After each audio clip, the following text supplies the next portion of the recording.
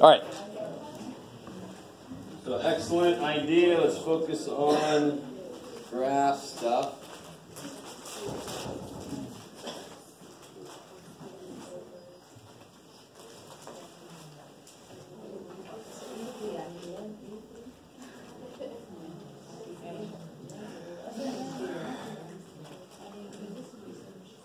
What's the smart stuff to plug in here?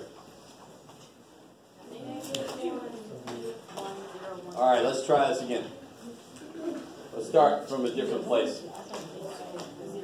Related to this question, stay with me now. When you want to try to graph a function, if you know how to find its domain, it's a great first step, because finding the domain tells you what you're allowed to plug in. This problem, I know it didn't say graph it, but this problem did say find the domain. How would I find the domain of this guy? Well, it's got to be true over the inside of a logarithm. It's sort of like a square root, only worse. What's a log look? What's an exponential look like? Do it in the air for me. What's an exponential look like? You guys, hold on. What's an exponential look like? Can you guys draw it in the air? Can you guys make an exponential? All right, I see a few of you guys. I see some of you guys is going. He goes straight up, Jim. All right, so it goes, wow, right? Woo, whatever sound effect you want to make. And what's the important thing about down here? Down here, what's important for it? Just it approaches what? The x-axis approaches 0. So it looks like wow. We'll make it really quick. Wow. Right, I let the details out because I don't know what the base is, but that's basically what an exponential looks like. So when some of you guys put on the test, you put this, that was a problem. You put this, that was kind of a problem. You put a straight line, that was a problem. You've got to know the shape of it, because then you almost can't go wrong. You get a couple points, and you put the shape on top of it, you're golden. Okay, now, what does it have to do with a damn thing, Jeff? I don't remember. Oh, yeah. If I invert this, what kind of a function will I get? Because what kind of function was this one again? Exponential, a to the x. If I invert it, I will not get a root. I'll get a, what is the definition of the inverse of an exponential? What's the inverse? Logarithm. Okay. Right? Logs, how did we create logarithms? We inverted the exponential. In fact, we graphed the damn thing before we even knew what it was. Because it was just the inverse. Before we even gave it a name, we graphed the inverse of this guy. And then we gave it that funky-ass name, log. So what's the key here then? What's this? This is going to be... That's the y-axis, that's right. It's going to be asymptotic here. You can say a more interesting word, asymptotic. It's got asymptotic behavior at x equals 0. So on the y-axis, it approaches the y-axis. What's the smallest x I can't quite put in? I can't put in x equal to 0 because it doesn't have an output for that, does it? Okay, so what is the domain of this guy? X has to be, what did we just say? X has to be greater than 0. If I put a 0 in there, what's this thing asking me? If I put log base 2 of 0, what is it asking me? What's the question? What power do I raise 2 to get 0? If I raise 2 to the negative 5, I get 1 over 2 to the 5th. Is that small? Sure. Is it 0? No. If I raise 2 to the negative 5 billionth, is that small? Oh, shit, yes. Is it 0? No. Shit. It will never get to 0, which is what the graph of it means. It's asymptotic at 0. So there's no answer to that question. It can't work at 0. In fact, it can't work for 0 or negatives. What's up? Okay. So now, the next level of this. Oh, this hurts so much. This hurts your brain because you gotta actually think about what things mean. A smart thing to put in to any logarithm, to be honest, is 1. Notice how I left some space? Because there's a smart thing below 1 to put in there too. Why is 1 always a smart thing to put into a logarithm that's not shifted around or anything? Because what is log base anything of 1? 0. Because what do you raise something to make it become 1? You raise something to the 0.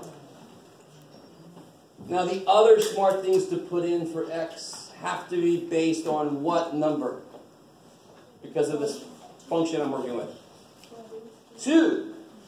So, for example, 2 to the first is 2. So I want to put a 2 in. What's log base 2 of 2? 1.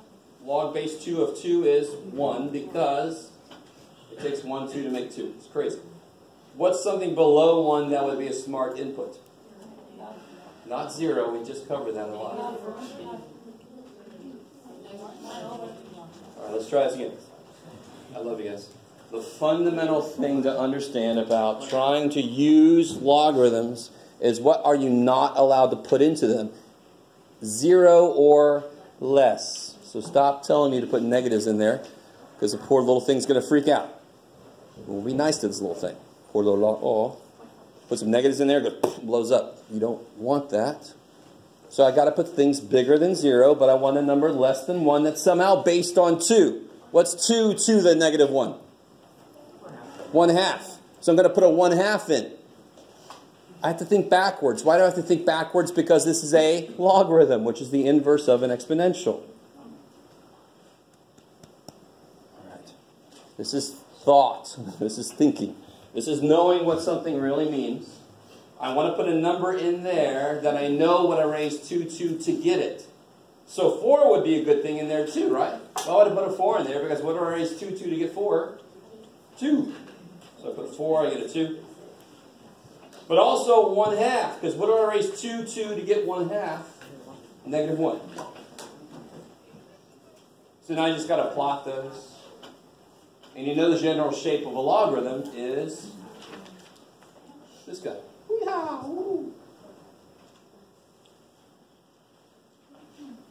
So this is the general shape of a log. So if I ask you to graph a log and your shape doesn't look anything like this, you're wrong. Okay? You got to know the basic shapes of functions. I've tried to make a big deal of that. Every time I had a new function, we looked at its shape, and I tried to make a big deal out of the shape of it. So now if you just plot those points, you can just put the shape in there on top of it. 1/2, negative 1. 1, 0. 2, 1. 4, 2. There's the shape.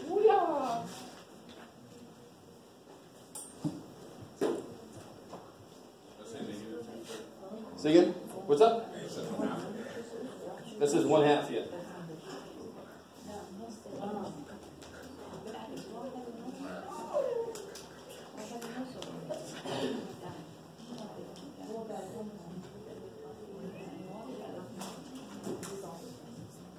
You guys get that?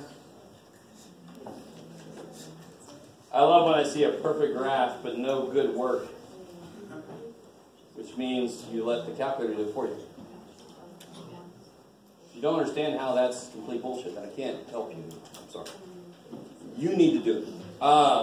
Number 2 is a difficult problem. I understand it. That's why I put it on the practice test so you can look at it without just throwing it at you out of nowhere. Let's go back real quick to part because I was looking at that earlier. Yes?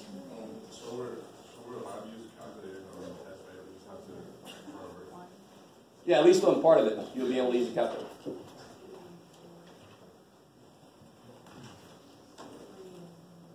Okay. How do I find this guy's domain? Let's see if we remember what we said earlier. What's got to be true about the inside of a logarithm? It has to be greater than 0. So you can say it in words. The inside has to be inside greater than 0. Now put it in mathish. Inside is 2x minus 7. This is to find the domain. That's got to be greater than 0. And then just solve that. How have we done domains given the function forever? We say in English what the problem is, or what has to happen, and we put that in mathish and solve it. Right? 1 over x minus 2. The bottom can't be 0. X minus 2 cannot equal 0. Solve it. X can't be 2. It's the same idea. Always.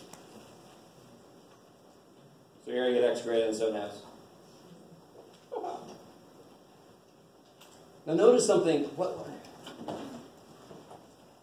What's the domain of an exponential? What's the domain of an exponential? And domain relates to what again? The domain relates to inputs. Domain relates to x. What's the domain of an exponential? I could put in anything I want to. So the domain for an exponential is always going to be negative infinity to infinity. Now, stay with me now. How does a logarithm relate to an exponential? They are inverses of each other. So one guy's domain is going to be the other guy's range, because how do I make it inverse from a function? I switch the x and y, and domain is x's, range is y. So they just frickin' switch. That's almost too good to believe. Holy shit. Right? So any exponential function I give you, if I ask you what the domain is, the answer is negative infinity to infinity. Any logarithm I give you, and I ask you what the range is, the answer is negative infinity to infinity. One guy's domain is the other guy's range. Now, let's see. So this guy's range is going to be negative infinity to infinity because it's logarithm. It goes forever up and down. It's all the possible y values, all the possible outputs. So what's this guy's domain for part A? What kind of function is that? What kind of function is this? Yes, the domain is negative infinity to infinity because it's an exponential. And exponentials, do they leave any x's out? No. But what do they leave out? They leave some y's out, don't they? They don't go below the x-axis, so the range is going to be restricted. In fact, the range starts where? The range starts almost at the asymptote and goes forever up. Unless I flip the whole thing around, which you guys will do in the next class if you take a pre-calc. So here the asymptote is normally at 0, so normally the range is 0 to infinity. 0 to infinity, not including 0, because 0 is an asymptote. Where's the asymptote for this guy? It goes up 3. You can't see. Okay, good. I was doing some tie-dye over the weekend. So it goes up 3. So the range starts at 3 now.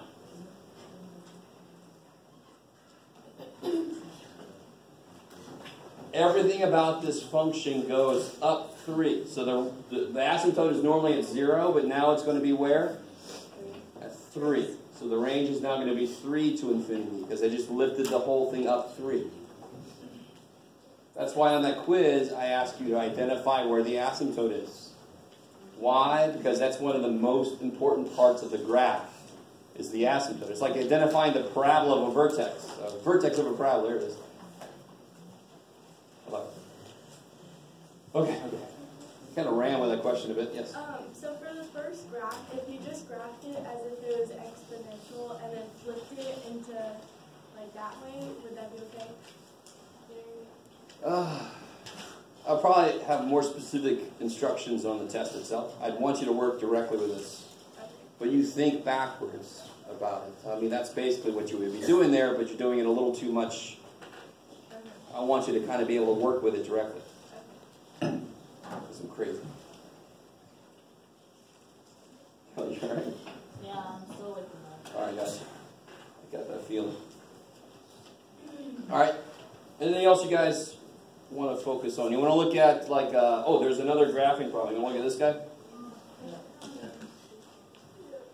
Try to graph this guy using what I call translations. The shift.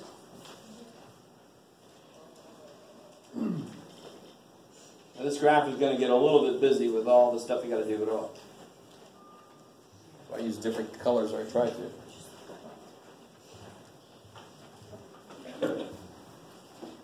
Yeah, sure.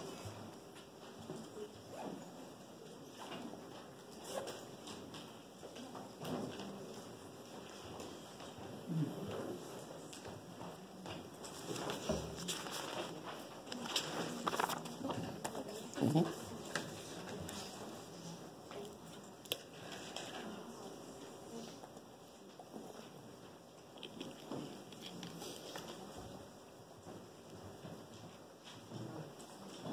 I graph the base function,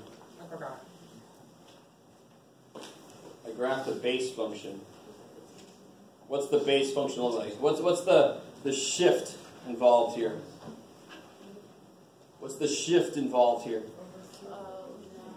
Down 2. Is that with the x variable? Is that minus 2 up with the x? No, so it's not going to be left and right because it's not with the x. It's going to be up and down. That's almost too nice to believe. X is left and right. So if I put something with the x, it's going to affect the left and right movement of the thing.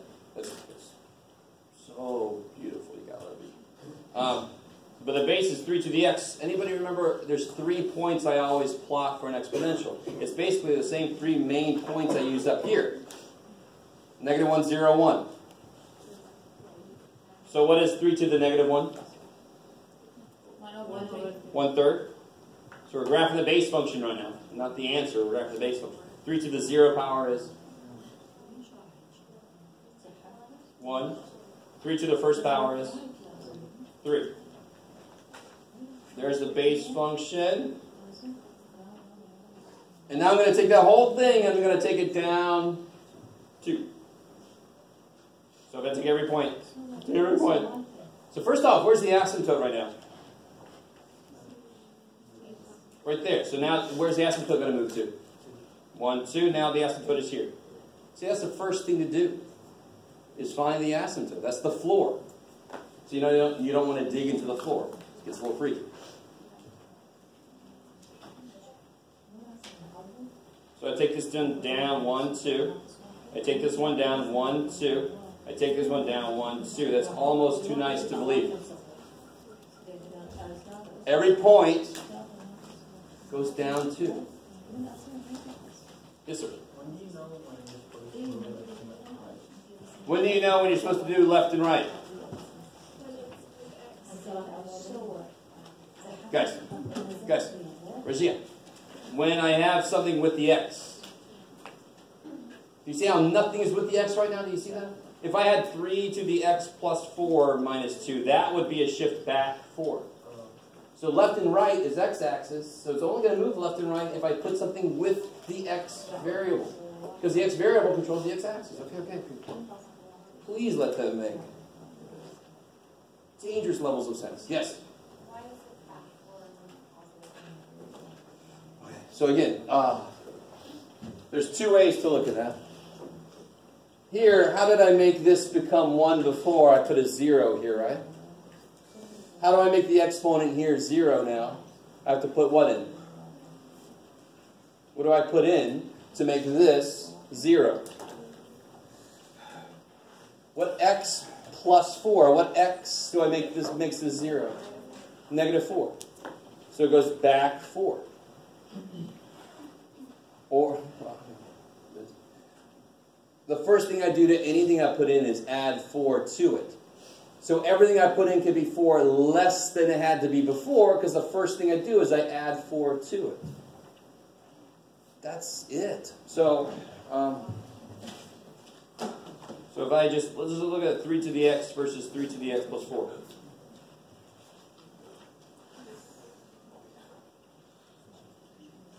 Stay with me now. If I put a 0 in, what do I get out of this guy? 1. If I put a 1 in, what do I get out of this guy? 3. Now, watch. What do I put into this guy to get a 1 out? I need the exponent to become 0. -4. Now, what do I put a -3 in there? What do I get? 3 to the first power. 3. So 0, 1, 1, 3. Now it's -4, 1, -3, 3. Didn't all the inputs go back 4? That's it. So before I had to go 0 had a 1 output and 1 had a 3 output. Stay with me. 0 had a 1 output and 1 had a 3. And now -4 has a 1 output. And -3 has a 3 output. So everything just goes back 4. That's it. Okay, I love it. So that's really all there is to that. I know that one wasn't involved in this problem, but it totally could be in the test. So here, I just took every point and went down 2. Because it just says, take 2 away from all the outputs. So this is my answer now for the function itself. Now, how do I graph the inverse of that? If I have a graph of something, how do I graph the inverse of it? I just switch the x and y on all the points. So, what point is this? 0, -1. So now it's going to go through -1, 0. Did I do that right on the... I probably did it wrong in practice. This. It's awesome, Jeff. This is the point 1, 1, so it's going to stay 1, 1. And this is the point -1, almost -2. So now it's going to be almost -2, -1. So it's going to be right there.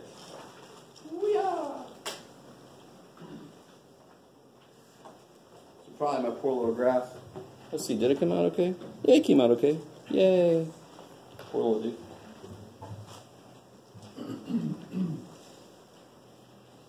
So that step shouldn't be too bad. You just take every point you see, switch it, and then plot those. So when I give you a graph, you just make an XY table of all the points you can see. Bless you. Switch all the X and Y's, and then regraph that. It's almost too easy to believe. You just switch the points and then plot them again. And you know what the answer should look like. There should be symmetry. There should be a reflection. And this is beautiful. The one's going that way, one's going that way. Oh, that's an awesome wow, right?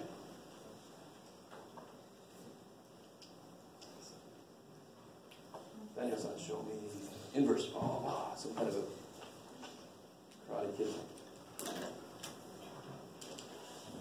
Okay? So those are the 2 kind of graphing questions I'm going to ask you. Actually 3. Just straight up graph something. Graph something using translations. And graph the inverse of something that I give you. Okay. We've seen a lot of problems like that last one. Yes? Can we do 7C? Oh yeah, I love 7C. I would. So, do you see how this thing is not linear? It is sure as all hell is not linear. And it's equal to 0. So I mean, how do I solve things like that where x is not to just the first power? I have to do what with this stuff? So watch this. If I just took the e to the 2x out, so here's the problem. How would you solve this? How would you solve this? Factor. Yes. So you do the same thing here. It's just what comes out of all of both now. What number comes out? What number comes out? 4. How many x's come out? 1. How many? What e to the 2x? That thing comes out, right? Because they both have it. Nothing new there. Whatever they both have can come out. Greatest common factor. So the e to the 2x being in both. You could argue that's Nugent. No, it's not. They both have it, so it comes out. And what's left now? Yeah, this guy lost a 4. He lost an x, and he lost his e to the 2x. Poor little dude. This guy lost his x, lost his e. They're gone. 12 divided by 4 is 3. Can you guys see at least 2 answers there? Either x is 3. Here's one that sometimes you guys miss. Or x is 0. Can e to the 2x ever equal 0? What is the fundamental idea of the graph of exponential? As an asymptote at 0. So can it ever equal 0? No. So that does not give me any answers. It's just like saying 4 equals 0. Does that make any sense? No. So 4 doesn't give me any answers. This guy, e to the 2x equals 0, makes as much sense as saying 4 equals 0, because they can't be true. No. Doesn't give me an answer. Yes? Why did you get x equals 0 again? Like for your answer? Because if x is 0, the whole thing is 0. So either this piece is 0, which leads me to 3, or this piece is 0, which leads me to x equals 0, or this is 0, which doesn't give any answers because it can never equal 0.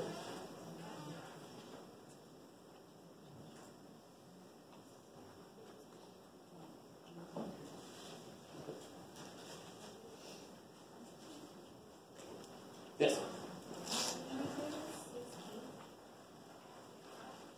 All right.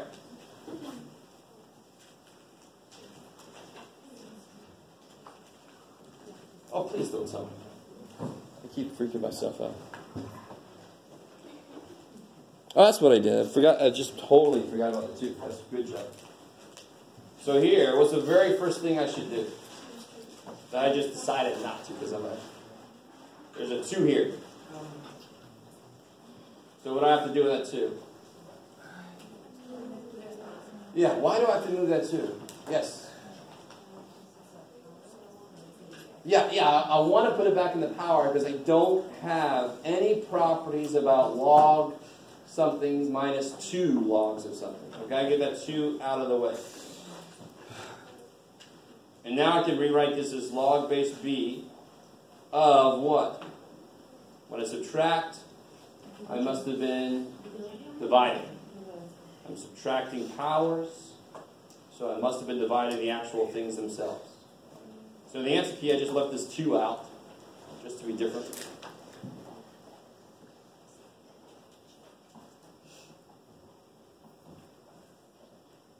And now you should know, I'm trying to keep this skill alive, the factoring skill, because it's going to be everywhere on the file. Just about. So now how do I factor the top? X minus 6. Yeah, x minus 6. X minus 5. Good. If I just write a couple of these on the bottom, I can see exactly what happens. Right? I lose one of those guys. So it should be log base b of x minus 5 over x minus 6. Because you got to move that 2 out of the way.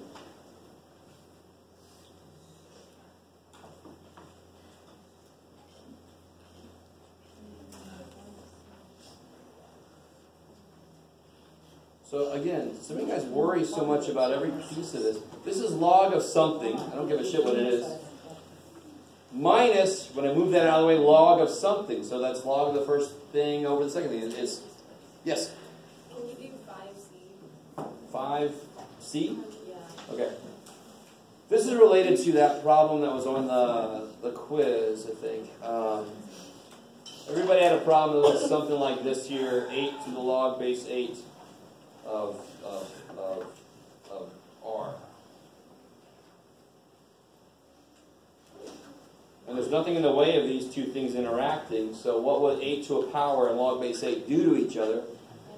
They would kill each other because they're inverses, so the answer would be R. Yay. So here, what is in the way of me doing that? G is in the way. Right? It's making glog. Sounds like some medieval drink you don't want to have. So what do I want to do with the G? Or what am I allowed to do with it? Can't bring it down. It's nothing that does that. It's already down. It wants to go back up. So where is the log in this problem? Where's the log? It is in the exponent of 7. So forget about 7 for a second. Right there, what can I do with that expression? I can move the G back up onto the D as a power, right? That's what logarithms do. If there's a coefficient, it goes back up. Some of you guys take that 7 and start doing all kinds of weird things with it. No, there's no log with the 7. It's up here.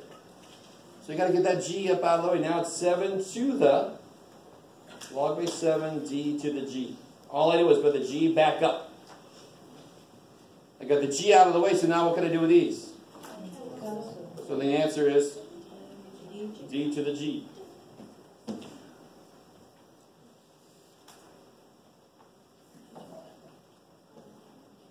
Power is straight up G.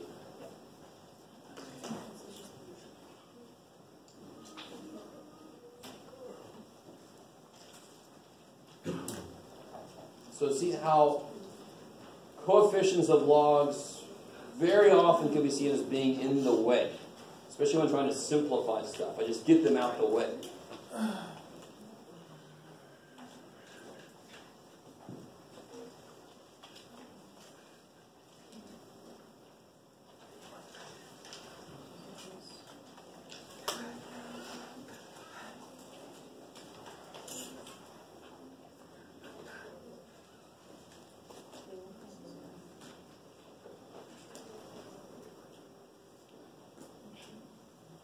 Anything else you guys want to focus on? Oh, wow, it's almost time. Yes? Huh? All right, let's do one more graph and then it'll be time to head out. Let's do one that's got a couple things happening to it.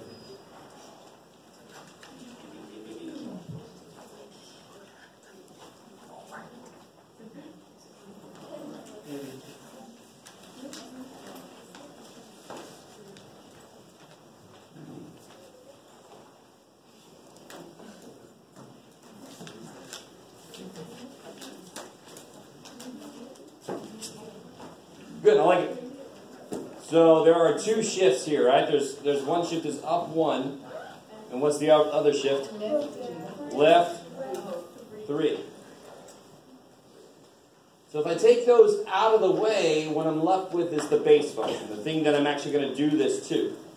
So if I take those out of the way, what function am I left with? 2 to the x. So if I graph this and then do this to it, I'm done.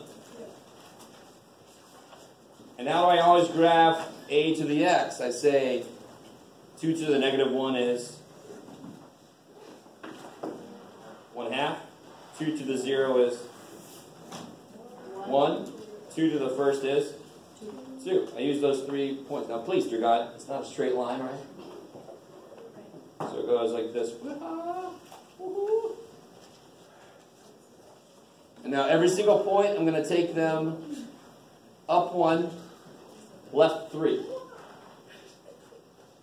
What do you guys? Up 1, left 3. 1, 2, 3. Bam! Up 1. I need some more left. There we go. Up 1, left 3. 1, 2, 3. Up 1, left 3. Up 1, left 3. 1, 2, 3. Wow. Where does the asymptote end up? The asymptote goes up 1, left 3. Who gives a crap about left and right? It goes infinitely long left and right. So if I move it over, it's still freaking same thing. You don't have to make that weird ass sound when you do it. So then this is my new graph.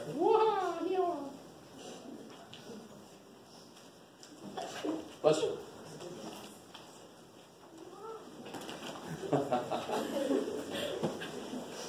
All right, that's enough. Oh, I said this last time too. Last time I had a test. If you want to come to the lab right before class tomorrow, I'll open it up to anybody who wants to come. Obviously, if you're in that lab, you probably should be there. But if you also want to come, if you're not in the lab, you want to come to tomorrow's lab before class, makes sense. A little bit of a last minute review. Okay.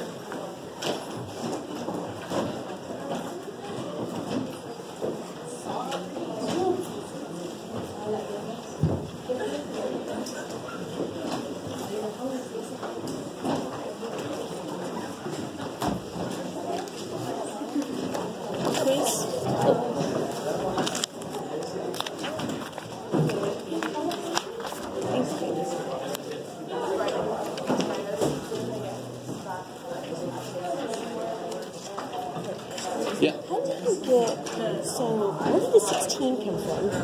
Oh, when you add powers, you must be multiplying. Those, oh, okay. So log base something A plus log base something B is log base something AB. Okay. Yeah. Thank you. Sure. I didn't take last Thursday's quiz, but I took it tomorrow in math.